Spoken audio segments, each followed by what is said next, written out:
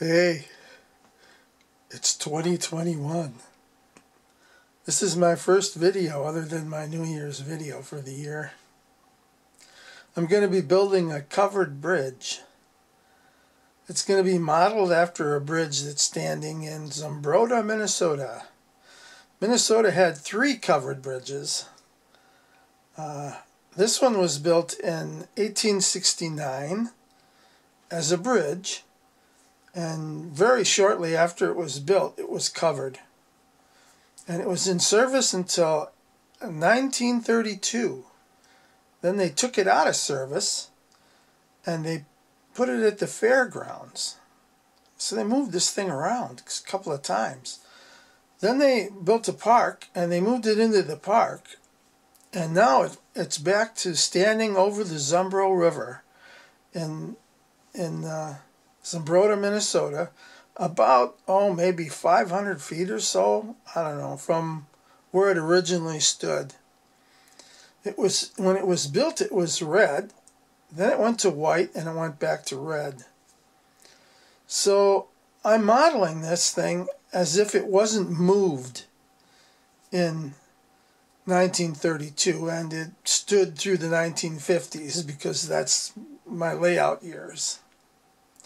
And it's time for me to build one anyway, because these little people, I got people about this big. Yeah, they're about that big on my layout, just that big. And they've been bothering me to build a bridge. It's constant. I don't have any water in my river yet. I just painted the river blue to get by until I could get all the buildings I need that are associated with the river. But I'm not even finished with that. And they keep bothering me to build a bridge. So I'm building it. Anyway, after I get the bridge built and set, they're going to have a ribbon cutting ceremony. And I don't want to miss that, so I'm going to be there for that. So if I don't see you after this video, I want you to all take care, have a great day, and I'll see you on my next one.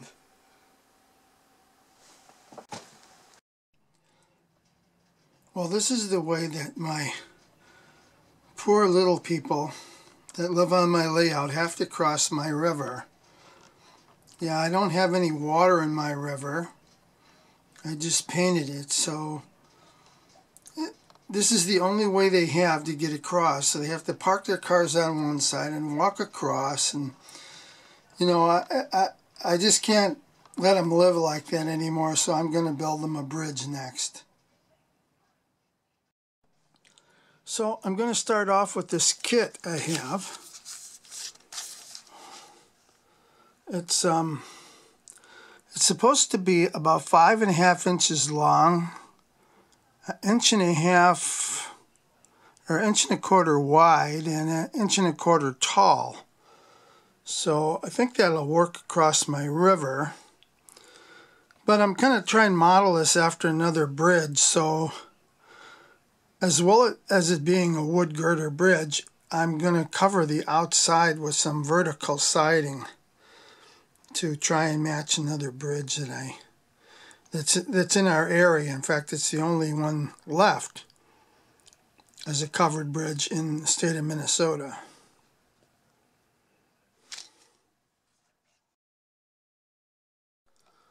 Well, this much of it will be simple enough. There's 1, 2, 3, 4, 5, 6, 7 pieces and some roofing. So it's just a matter of painting this up and gluing it together, so that's no big deal. But like I say, I'm going to cover these girders with a siding, so I'm not sure what I'm going to use with that yet. And I would like to cut just a couple of windows in it. So I'll see how that goes.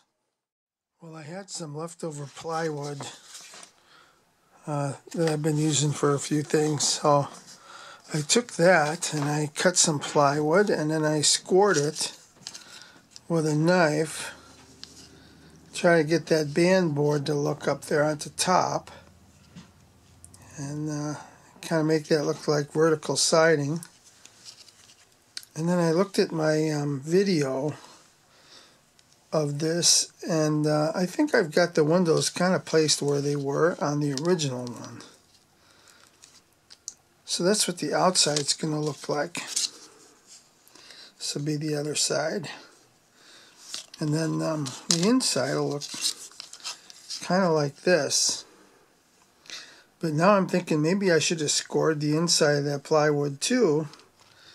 And I didn't. So it's too late to take it apart. So I guess that's the way it's going to be. Unless I can just score it a little bit near the outside edges where you'd see it coming into the bridge. I don't know. I'll have to see what I can do with that. Well, I was able to score the back side of that a little bit. So I'm kind of happy with the way that'll look. Now I'm wondering if I should put some cross members in here somewhere. I don't know, it looks pretty good in the inside there. But, you know, there's no girders. I mean, there's no trusses for the roof. It's just 2 pieces of plywood that's going to be glued on there. So when you look inside, depending on the angle, you won't see anything. So, I don't know. I think I'm going to cut up a few boards and just run them across and see if I can at least have something up there so that if I do move the camera up in there later, I'll be able to see some kind of boards. I will see.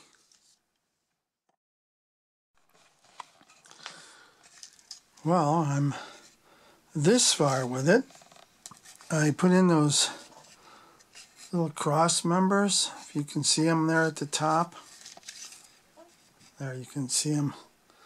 They don't have any trusses for this. I think I mentioned that. So I don't know. I just wanted something in there so that if I'm looking through it from the end, I see some kind of wood up there. So I think that'll work. I'm having trouble with this roof. It's warped. I don't know if you can see that. It's just enough, and it's pretty stiff. So I'm slicing it in half in order to bend it. Then they have a covering that goes over that. I'm not sure if I'll use that. I might use it for now, but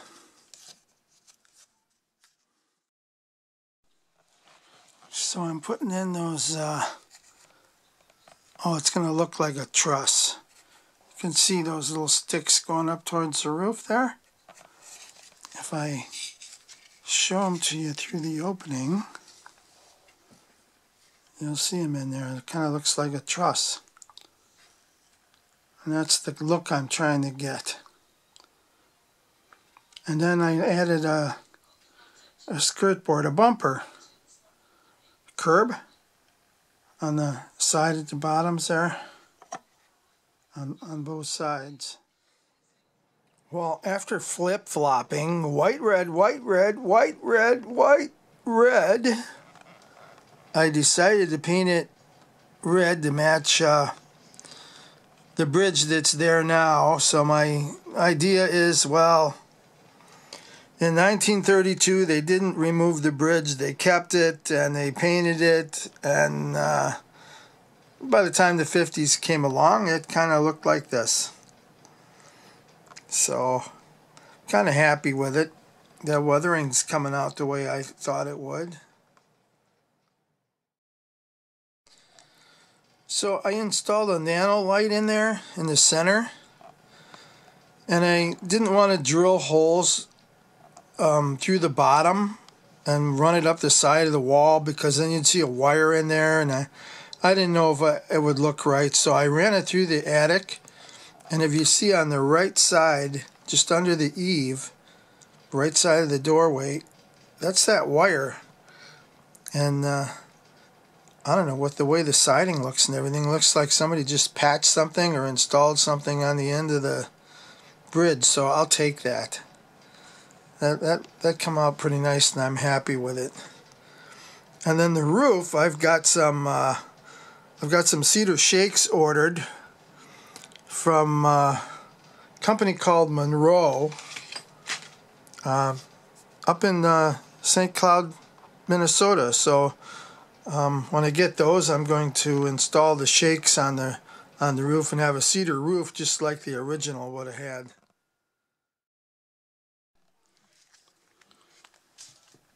My shingles came in,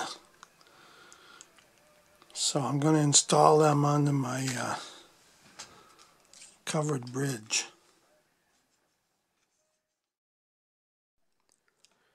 Well, I installed that, and then I tried to weather it so it looked like an old Minnesota roof, you know. A lot of the cedar roofs up here start going black. I think I've got it. That looks pretty good to me.